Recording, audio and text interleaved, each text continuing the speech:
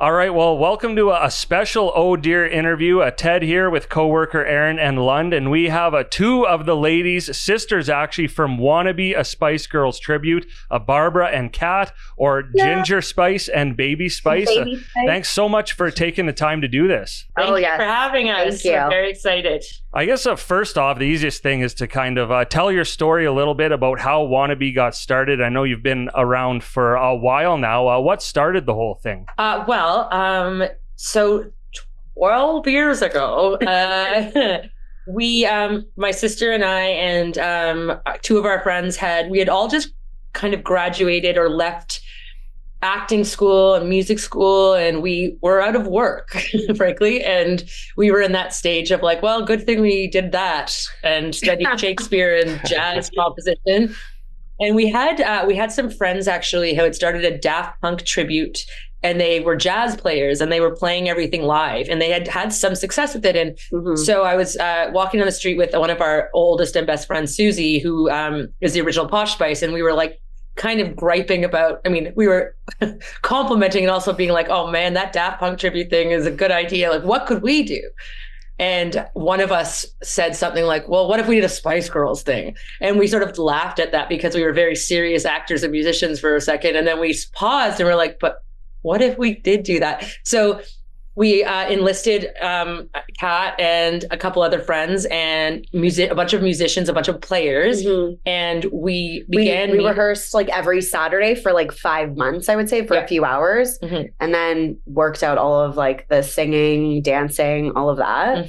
And we booked the Elma Combo, which is like a kind of a legendary Toronto club where the actual Spice Girls played back when they were first coming out. A lot of very famous people have played there. Oh yeah, like the Stones have played there everywhere. And we just booked the space, and nobody knew who we were, and we hadn't done a show yet. And we were working every weekend, like Kat said. And we had the band had full arrangements, like musical arrangements, and we were going to sing and do it all live. And we sort of, and then the Toronto Star, which is our main paper here, found out about us and wrote an article. And basically from there, we ended up. So we were the center. So we had no tickets sold early in the week because no one knew who we were. And we were like, whatever, we'll do this one time. And it was going to be like our friends and family. So we were like, whatever, a one-off. It's going to be super fun. We'll sell like 60 tickets. We were like, we'll sell like 60 tickets and that will be awesome. This is fun. We have nothing else to do. And the Star ran in the entertainment section as the centerpiece about us. And we hadn't played one show yet. But that article, it came out on the Saturday morning, and we were playing the Saturday night, and it was like in a movie, like the record store. There was a record store. We were selling hard copy. When they called us, we were walking down the street, and I remember us just like screaming like that. Like we're sold out. We brought back more hard tickets. 2 hours later, we're sold out. We're sold out. So when we finally got to the stage, it was like January or something. It was freezing cold. And with the Elma Combo, we were hearing this like screams from out. And we're literally in the back, like green room, I would say, and it's freezing. We're in our parkas and platforms, and we're just like kind of waiting for the show to start. And the way that we actually started the show, it was a garage that kind of lifted. No way.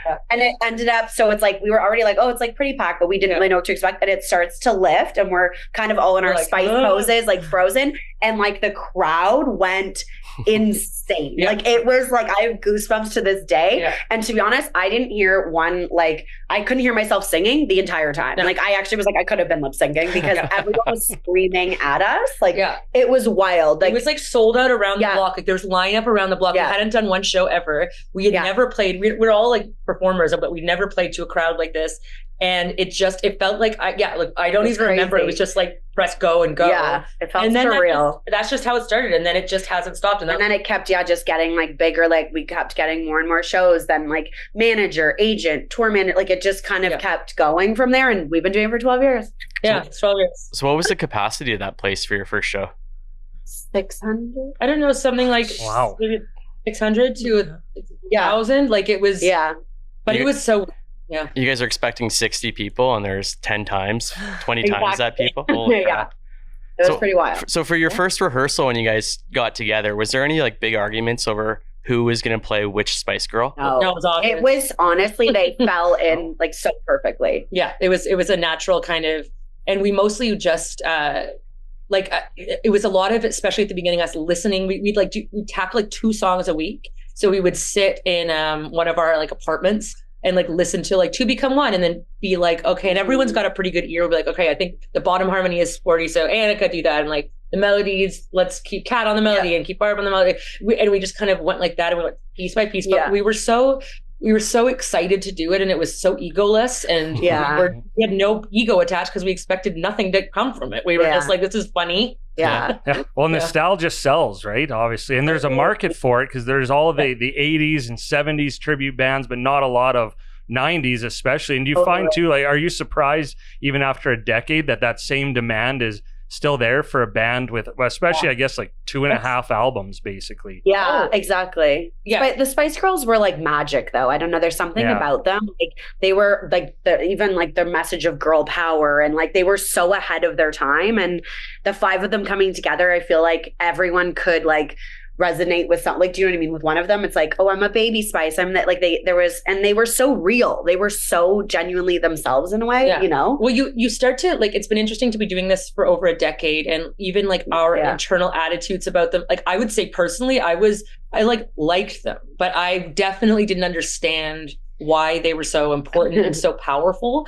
And being in this group and watching the way the people react respond, to us, but also the deficit of this type of female role model in the pop culture doesn't exist, and it hasn't happened again because it was only in this time. And the success of them seems to be that like they're just 5 regular girls who have big personalities, who aren't doing it for men, and who are fine with just being okay. And like that is partly why it works, because they're not the best singers. They're just having a blast, and people, and especially like people, underestimate the power of groups of women. I'm generalizing greatly here, but like together, like there's nothing like it. There's a reason, and only, you know, if you're a woman, you know this. And it's always like when like film execs are like, wait, that female driven comedy sold out on me.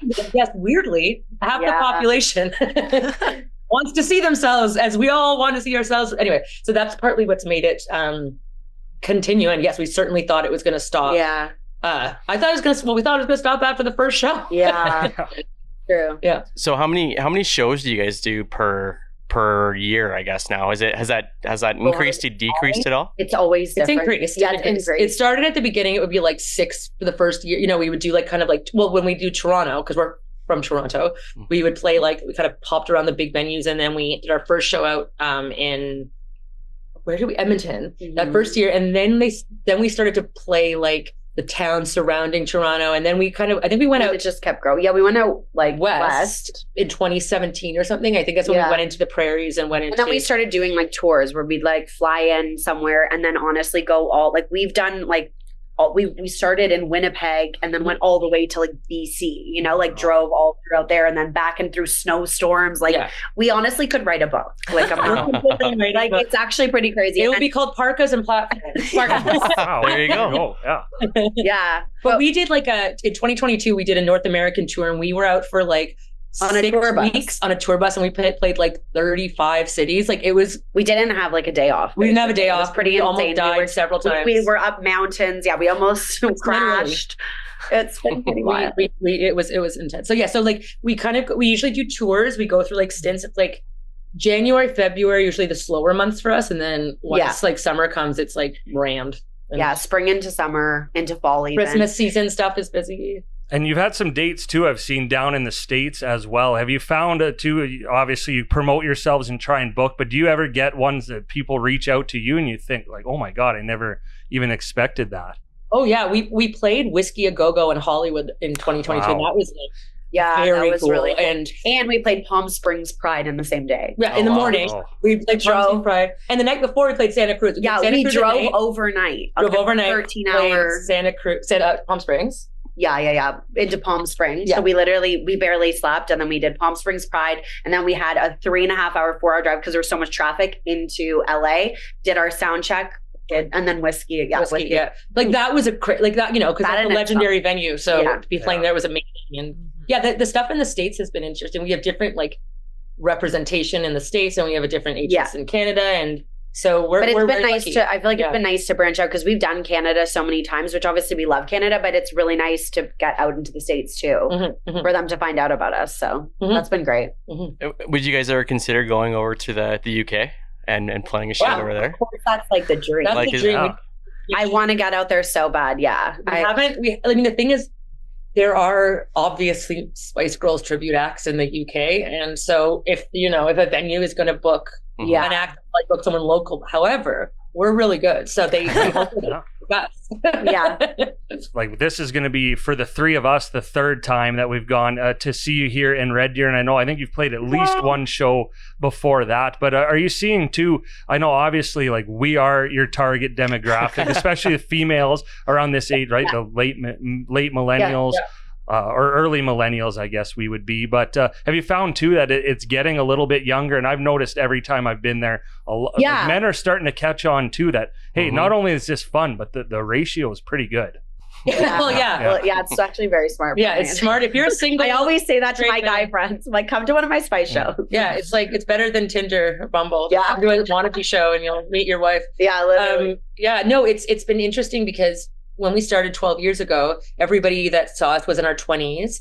And a lot of the women have had children. And so now we'll play, when we do get to play all ages shows, which are always special when we get to do that, there's a whole generation of like kids, like, and they actually know the words, like they know the full like dance moves and songs, and they're like 5 years old, 6 years old. It's crazy. We get a lot of it's really cute to get a lot of family situations too. We get people who bring their moms, and we try to we always throw in other songs into our set that are not Spice Girls. Like we throw in ABBA, or we'll throw in other things, and we'll throw Dancing Queen out, and then the Boomers are in, and they're in for the rest of the show. I remember you guys did that last year, and you were playing. I don't know if it was ABBA or what band.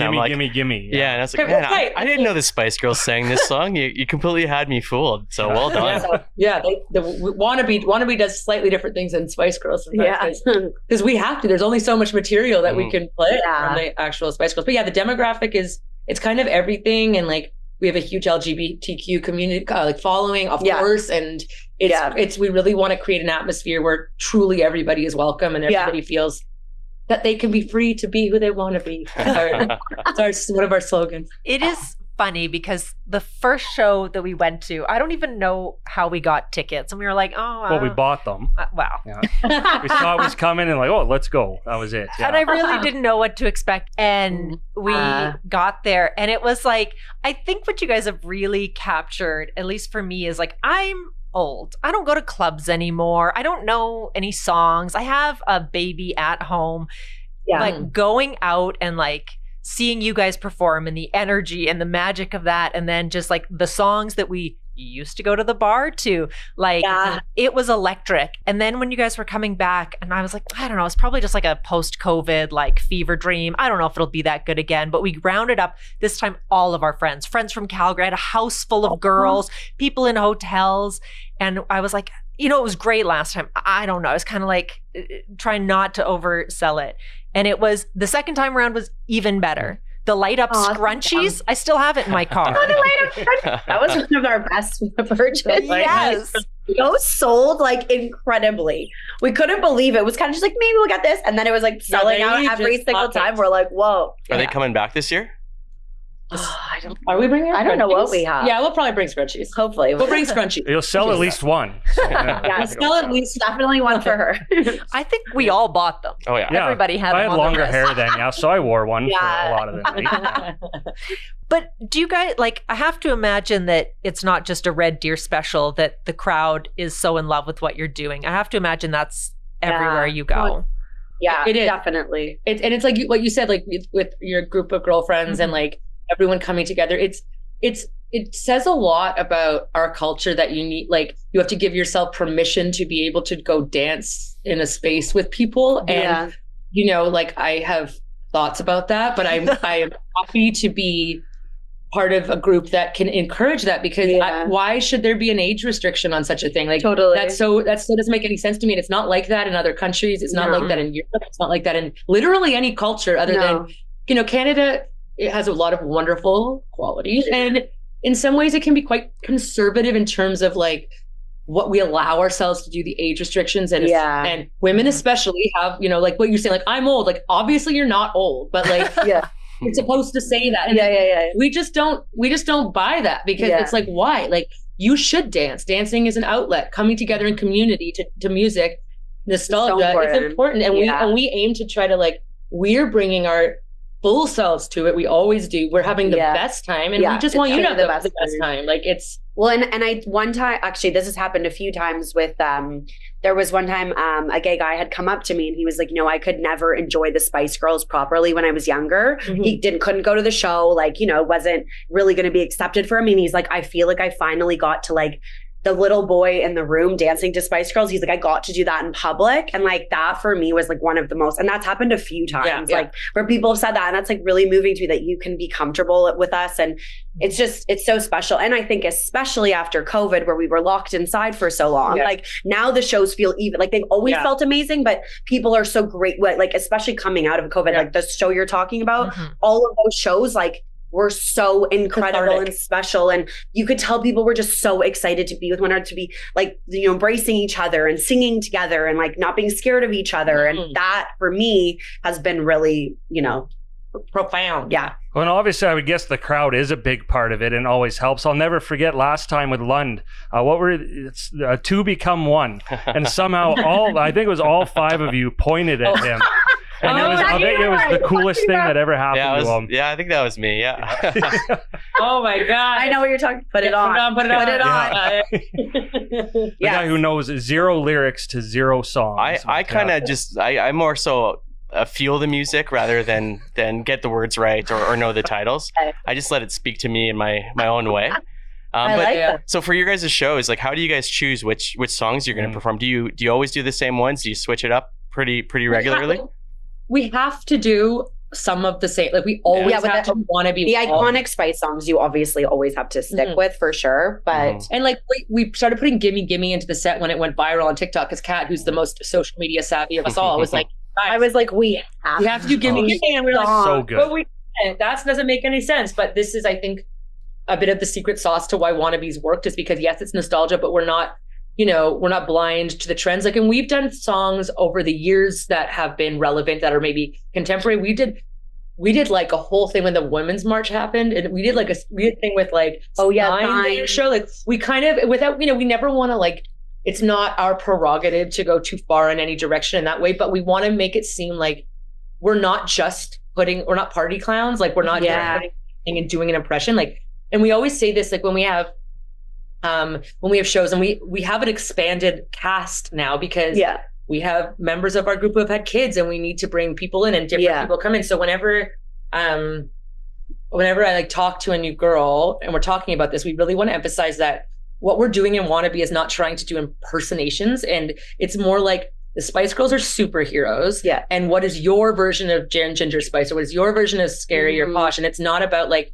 what's your best Melanie C, like, or what's your best Emma Bunton. It's like, what is the essence of the Spice superhero with the essence of you that you can bring together? And that actually is what we're doing more than exact impersonations. Like, we really, our personalize, it's our chemistry, and it seems like an impression, but what's actually going on is, I think, that genuine connection. Well, the reality is like, we like obviously she's my sister. Our Posh Spice we grew up with since we were 4. Like some of them are good friends. So like, it is like, we're actually friends and we're actually sisters. So it's like the chemistry on stage isn't us acting. It's like real. It's like we're all, and the people we've brought in have become really close, because it just, when you're touring, when you're doing all these things, spending so much time, you get so close. So it's actually all genuine friendships. But to answer your question, because we definitely went off on a tangent, we do always check in on how to like make the show special. Like, we always make sure, and we've tried things like with the US question about American shows. So do you know If You Could Read My Mind, which is that song? It was like, if you could read my mind, with the Gordon Lightfoot song. That was a big kind of one-hit wonder disco song in the late 90s. It was a huge hit in Canada. Because of CanCon. Oh, I gotta hear it every morning at work. Stars on 54. Oh. That's right. Oh yeah. Well, when we did it in the States the first time, it was cricket. They did it. It was just like, so we never play that song in the States, and we often play it here. So like anyway, we always switch it up. Yeah, totally. So I noticed too, one thing the 2 times you were here, that I'm a big I love the slow sing-along songs, and you didn't do Goodbye. Like, is that because it's too sad, or because Barbara, you don't want to go like stand in the corner while they sing it because you can't be a part of it? No, Like, we might bring it back. Like I've been actually thinking about. I know, we haven't done it in a while. Bring it back for this one. Yeah, maybe we'll bring it back for this show. Back for the show. If we sell out, we'll bring that. All right, there's the challenge. All right, and I will sing along to every word. I promise. You. Yeah. Okay. Yeah, we love that. Yeah, beautiful. It is really beautiful. Yeah, maybe we'll do it. Thanks for reminding me. There you go. We've done it in a while. Yeah. Well, so when the mood comes down, because it's a sad song, I guess everyone can blame me. Yeah. Just gotta make sure you follow it with an upbeat one. Yeah. Amen. Amen. Yeah. Yeah, my other favorite song. Oh, perfect. Yeah. Helping us with the set list. Thank you. So you guys mentioned bringing in like other members now. Have you ever thought about like now, like in today's times, what would be the name of a sixth Spice Girl? So obviously Baby Spice, Scary Spice, Ginger Spice, Sporty Spice, Posh Spice. What would be the 2024 version of a new Spice Girl? Oh my God, Stressed Spice. Yeah, Anxiety Spice. Yeah. Oh my Anxiety God, Spice. Anxiety. Yeah, no, confused Spice.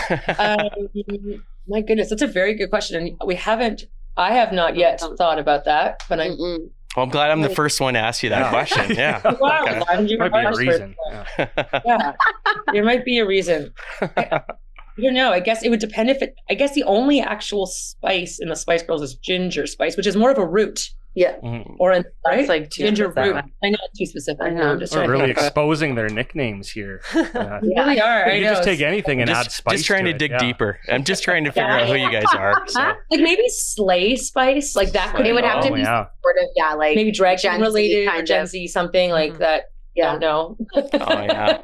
We're millennials. We're millennials. No Cap Spice. I was just gonna. I was gonna say that, and I didn't want to because I thought it would sound dumb, and I'm glad I didn't say it. Yeah. I guess in the spirit of honesty too, we've been doing this for 12 years. The Spice Girls do have a limited repertoire. Have you found that it like sometimes too does get a little stale, or like you said, you just have those little ways to mix it up every time? I don't know, because I feel like people love the song so much. I mean, I think if you're talking about us, there's for sure ones I'm like, God, this one again. Like I got annoyed, but mostly like it is so fun that I never really am that bored. Like it's more, I think, for some songs that we've done so many times that I could be like doing my taxes at the same time as I sing the third chorus of Stop. And those are the times when I've made stupid mistakes because I'm like, yeah. And then I don't know how it goes. Like, how does it go? So it's more like being aware of not going too much into autopilot, because some of it's like, it's so second nature now. It's just like in our bodies and in our voices and it. But we try with the set list. That's why we try to pepper in newer material so that we don't get stale. Yeah, but yes, there are definitely songs that like, and even like it's individual for each girl, right? Like some parts that I sing, I enjoy more than others. Some parts are more challenging for different singers. So you're like, that high part in this, or like, that harmony in this. So it's like little, very specific things, I think. But generally, I mean, honestly, because the crowds are so into it, it makes our job extremely easy. Like we don't, we don't have to sing usually. We've had a couple disastrous shows where there's been 9 people and it wasn't properly. Anyway, it doesn't work. The show doesn't work without a big crowd. It doesn't. And it's like exhausting because if you have no energy from the crowd, you're just like, oh my God, this is the worst. But they're such good songs. Like the thing is, they're so catchy. Like they're really easy, and like they're not easy. They're easy listening. Like they're pleasant. Yeah. So do you guys have your favorite songs? Like Barbara, for you, what's your favorite? And then Kat, what's yours? I think my favorite song is Say You'll Be There. I was just going to say that. Because it's such a good tempo. It's like a nice mid tempo, and it's cool, and the arrangement is good. And it just, the choreo is like, usually happens after a big burst in the set. And then it's kind of when things start to level out. Yeah. So that's my favorite Spice Girl song. And then my favorite non-Spice Girl songs that we often do is Lady Marmalade, because that's when we get to go. That's our going to be the song. I have the same answers. Wannabe trick. Okay. So I do have the same answers, but I would say So Say You'll Be There for me, because I do honestly think it sounds the best, like especially in all our voices. I think we sound the best. Like our harmonies are amazing, and also because I'm actually the biggest Spice fan in our group. That video for me when they're in the desert, when that came out, I was like, I used to watch it like on repeat. So I think the song in general, I just get like so excited about. And then Lady Marmalade for me, non-Spice, because I get to rap in it, and it's like my favorite moment. That's mine. Yeah. Now, in the Red Deer show, if you need a guest rapper, I know Ryan Lund has never done it before, but has always dreamt of rapping the Lady Marmalade. I have no experience rapping. I'll need a lot of alcoholic. You got to learn it. What's a bar? Yeah. I think they serve alcohol at Bo's. I'll check, but man, that would be so fun. But I would hate to ruin the entire show. I mean, you wouldn't ruin it. Would be terrible. I don't think you'd ruin it. I think it would be wonderfully terrible. You start practicing now. Yeah, that's true. You got to start learning anything's lyrics. Possible. Yeah, anything's possible. And do you have too, I guess, speaking about the crowd, there's probably so many. Do you have any very memorable crowd moments or anything like that? Something that sticks out? Obviously, I'm one of the weird guys at the show. It was like a 36-year-old man who loves the Spice Girls and knows every word. I know last year at the Red Deer show, I think it was after when they're playing music. I know you come out sometimes too and dance. And a guy took his shirt off during Backstreet Boys. I remember that vividly. Yeah. Did you have anything like that happen like at other shows that's very memorable? We've had high and low moments. We there's like a few. There's been some scary moments. We played it's one of the biggest crowds we played. We played World Pride in Toronto at Yonge and Dundas Square in 2017. That was amazing. It was like the biggest crowd we've ever played for, and that was just like heaven. Like that was just amazing. There was the one at the Phoenix. Do you know what I'm going to say? Oh, this is a crazy thing. She knows. The Phoenix is like another pretty iconic venue in Toronto. We sold out. It was like, I think 2,500 people. It was like a really big deal. Wow. It was like and it was an amazing show. Truly one of my favorite shows, I'd say. And there was like it was either a birthday party or a bachelorette party. And there was kind of an upper part. The balcony. Like the balcony. Yeah. And it was like a VIP kind of situation. And apparently this girl like peed over. She swung her leg around. Over, and she actually got arrested and taken it. So like that crazy like thing, and you're just like, it's like, what? This is like a spice. Like, never would expect this like stuff happening. You're like, what? So that was like a really crazy experience. We played a casino once, and where it was like for their people. We played a lot of casinos, but there was one time where we were kind of in a smaller space, and it was definitely for a crowd of like older people who kind of come to the gamble all the time and sort of see the same type of crowd, and they want a two-step.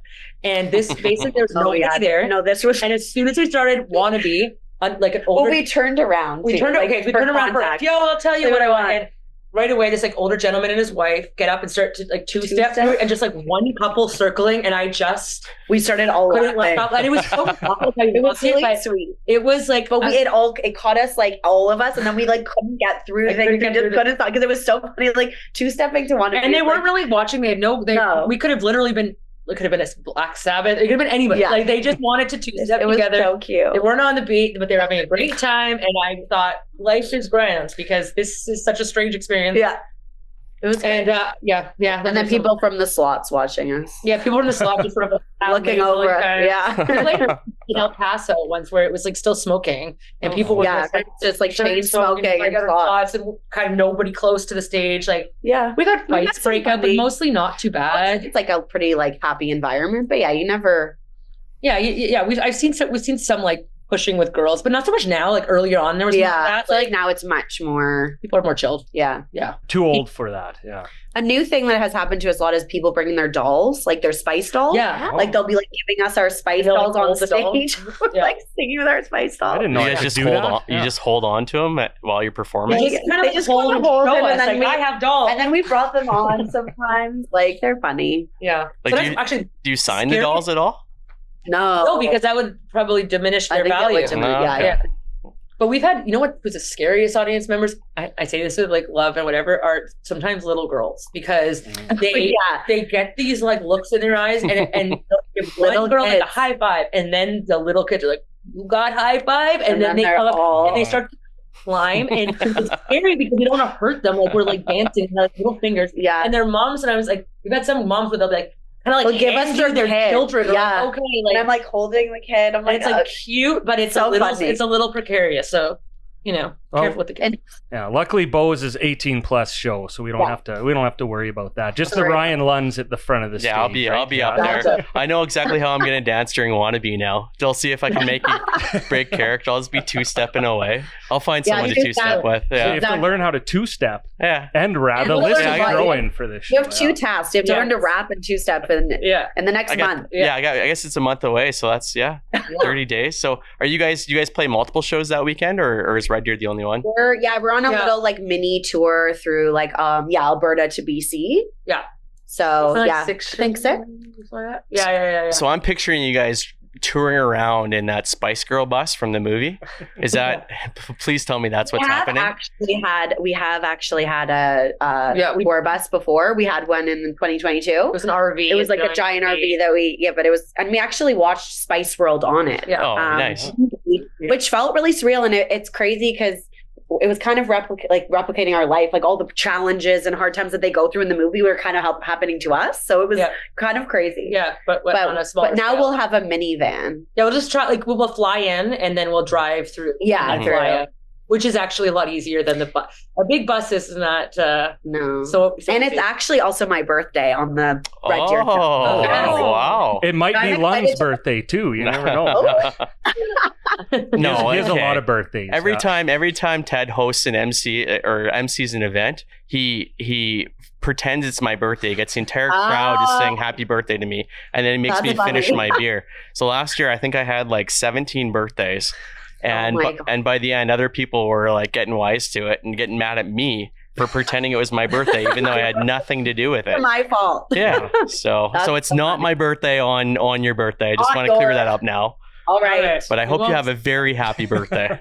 Thank you. Yeah, so I was going to ask too, though, like, how many times have you watched the Spice World movie? Obviously, they're not a ton, because that's kind of research, right? I know we at least tried to watch it before the last show, and it is a trip. My goodness. It's such a crazy movie. It's it's so fun. It's so good. It's so fun.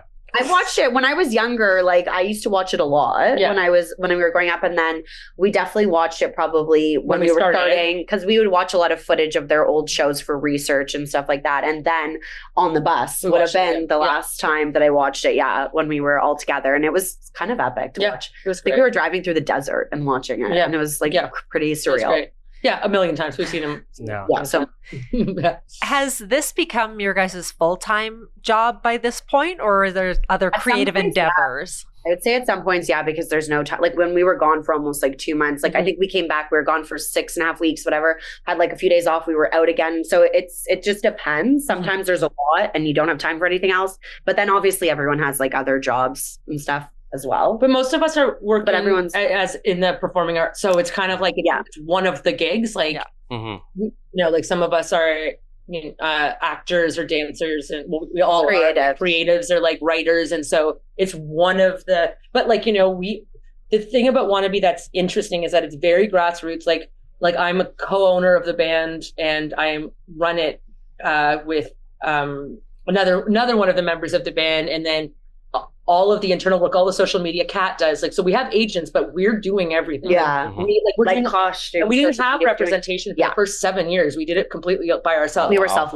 So, and we're all kind of showbiz kids. Like we kind of grew up in the business. So we're kind of used to just doing everything. Like we kind of just make it work. So it is, we definitely all put more time into it than what we get paid to do for it. Certainly.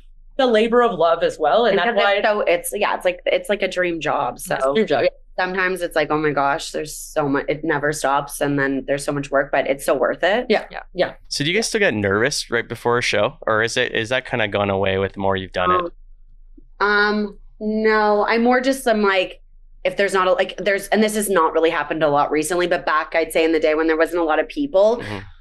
I just I'm like, I just know what kind of show it's going to be. I'm like, if I only get nervous if there's an issue with like sound, like the sound isn't good, or if like the venue where this rarely happens. We've been so fortunate to play amazing places with mostly really great, bar owners and staff and sound people. But sometimes we played a show like years ago where they didn't even have monitors for us, and we went on and it was just feedback, and I had to like leave this. I was like, I can't do this. Like, there's no, and we weren't set up well. So I think the worst thing as any performer or musician is if you're not. The thing is with sound, and sound is tricky, and it's hard when you're coming in, but if you sound like crap, the audience isn't going to know that it's not your system, fault. Yeah, or that it's a monitor. It's just you suck. Mm-hmm.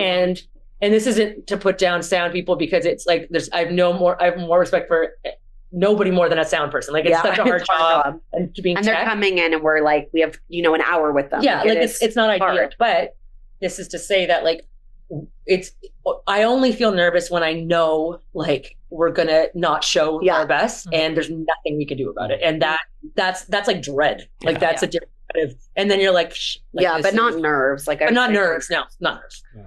Well, at least you don't have to be nervous at Bo. We'll pump their tires, because at Bose they have incredible sound people. Yeah, Bose is one of the best places ever. The first show we played there, I remember just being like, oh my God. And the staff is amazing. Like, the audio, everyone is incredible. So, and the sound and the lighting, like separate sound and lighting, like support. They've really done a good job with the sound. Like, one thing that I could say from all these years of playing bars and venues is like, I guess this is obvious, but you can tell what type of show you will be as soon as you walk in to the space. Like, because you know how the space is run, and if it's well managed, and if how the staff treat you, which means that's how they're being treated by their bosses. Exactly. And Bose immediately felt like it felt very like us. Like we just jived, and we felt completely taken care of, and there was nothing we couldn't ask for, and there was so much respect for the performer and the artist, and like the sound system alone, you can tell that they care about. Yeah. So that's make their job just so much better. So easy. So besides Bose, do you guys have a favorite venue that you played at over the last decade or so? We played this place called the Waiting Room in Omaha. Oh yeah, that was so amazing, and it was like Omaha, but it was this place called the Waiting Room. We loved that. We loved playing the Phoenix in Toronto. We loved playing the Opera House in Toronto. The Mod Club we used to do a lot in Toronto, and it closed in COVID, I think, and it was right before COVID. But it was like it was like a very special venue, and the guy who was running it was pretty, like, we had a really nice relationship with. We played at that hotel in Nelson, BC. Yeah, what's that place called? We played there times. Oh my God! We stay in the hotel, and we stay. Oh, I can't remember. It's in Nelson though, and it's a really cool venue. It's like in the basement. Yeah, that place is amazing, and the staff is amazing. Williams Hotel or something. Yeah, that was really cool. There are certain, but Bose actually is one of our favorites. Is actually one of our favorites that we talk about a lot. Yeah, actually. Yeah. Well, good job, Brennan. Yeah. Really quick, just because I see Lund wrote down some Spice Girls songs, I think, just in case he wanted to show off. I think, and not to put you on the spot, but obviously you have the songs there, Lund. But if you want to throw out a couple of lyrics from even their most popular songs, I want to see if Lundy can guess them or not. Okay. Okay. Yeah. All right. How about this? Don't you know it's going too fast? Racing so hard, you know it won't last. Stop. Good. Yeah. Should he take his notebook away though, so he doesn't know the title? Yeah. No, I wrote down like the five most big songs. popular ones that I know. So, last time that we had this conversation, I decided we should be friends. Ooh. Let's be friends. I don't know. Say you'll be there. Yeah. You'll be there. I didn't have that one. Yeah. I did have that right there. Yeah, Just didn't feel like it fit. Whatever. Okay. Let's see. How about flamenco, lambada, but hip hop is hacha. Oh my God. I don't see it on your list. Yeah, actually. no, this must be a deep cut. Oh, it's spice up your life. Really? Is it not? Yeah. I'll learn that one too by the time the show comes. I've got 3 things to work on then. Perfect. Okay, perfect. I did have a few other questions written down. This is the end. Is this when he does the? Yeah, this is when he does all the extra questions at the end. Do you guys think that a boy band called the Spice Boys would ever work? I mean, who's to say? Maybe. Like, what kind of material are they doing? Well, they're just doing like boy band material. Like obviously right now, I don't think we really have any big boy bands, or I don't know, maybe I don't know, but I feel like the girl bands and boy bands are kind of maybe a thing of the past. And do you think that, I mean, forget the Spice Boys, do you think that there will ever be another girl band? Maybe not as good as the Spice Girls, but somebody that attempts to do what the Spice Girls did, because I think we're ready for it. Mm-hmm. Yeah, I think so too. I mean, the thing is, like, if you go back all the way to like the 50s with like the girl groups then, and then into like the Supremes, and then into like, it goes through phases, right? Like it goes through groups. It depends on like the culture. It depends on the style of music at the time. So it goes group and then solo, and then group and then solo. So like, I'm sure there'll be another. It can't be the same as Wannabe, because we don't live at a time where the media is that way. We don't live at a time where everyone's going to buy CDs. Like, we live in the age we live in, where there's so many stream. So I mean, other than Taylor Swift, but that's she's kind of, I guess, the closest to the Spice Girls. I'd say Taylor Swift, except she's a solo artist. That's not to say that I think everything goes in a circle. There'll be something else, and it will be representative of the culture that's relevant now, probably. That's a good answer. Okay, how's this for a question?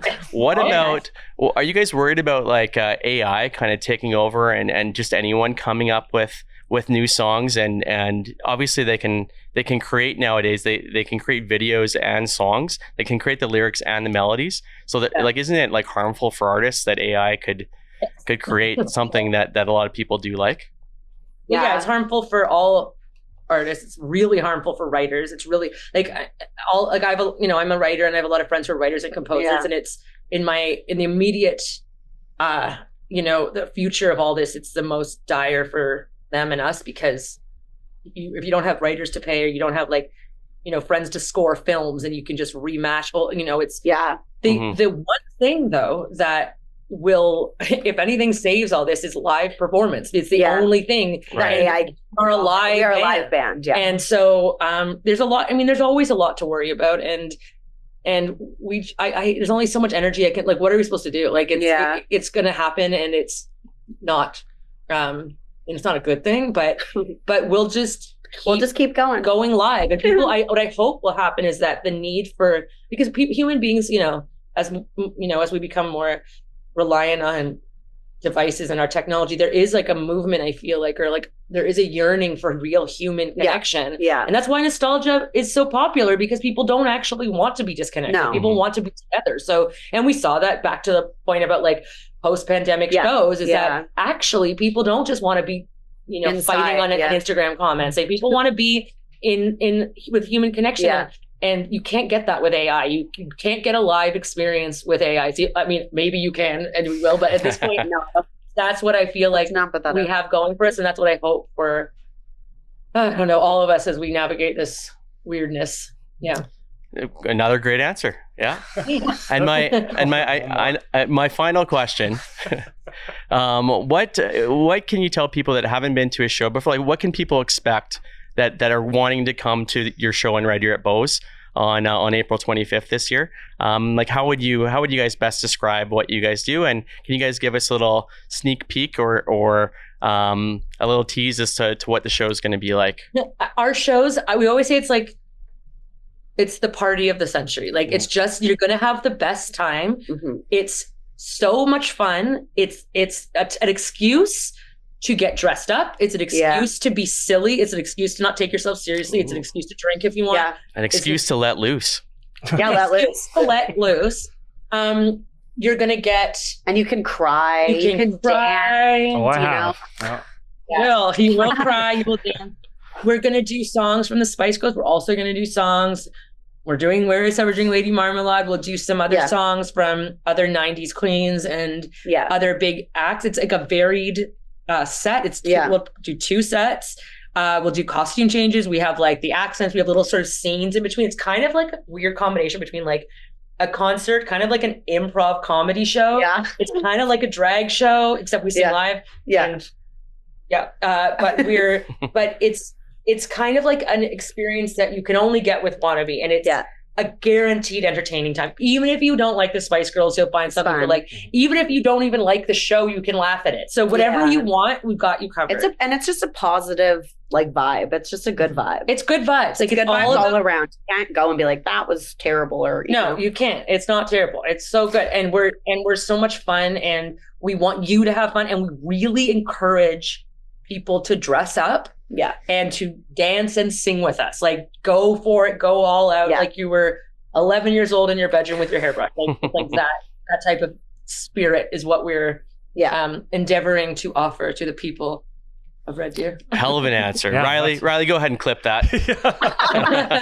That's exactly what we're going to do. We'll set a good example. So I'll tell you what, we're up to about, 15 guys in their late 30s that come, which is nice too, because you find that too, you get like kind of the cool guys, right, where they're like, I'm not going to a Spice Girls show. We brought a couple last time and they can't wait to go back. Yeah, that's the thing is, honestly, a lot of guys who come to our show, they get so excited after, and they're like, I'm coming again. Like, I love that. I'm like, yeah.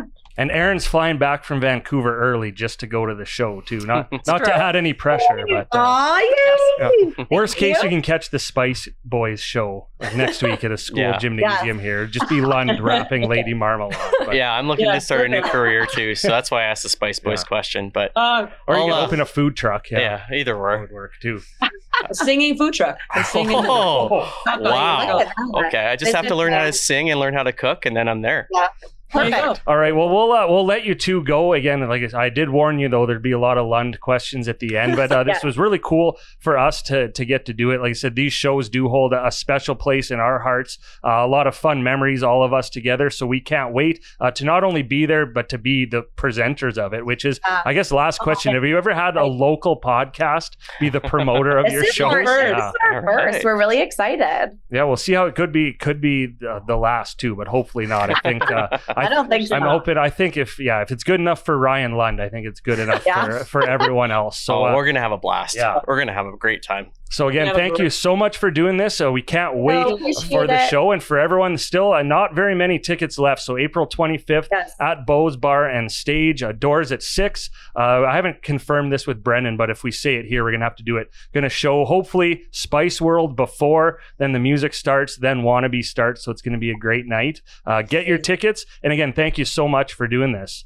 Thank you so much. Very nice to meet you, ladies.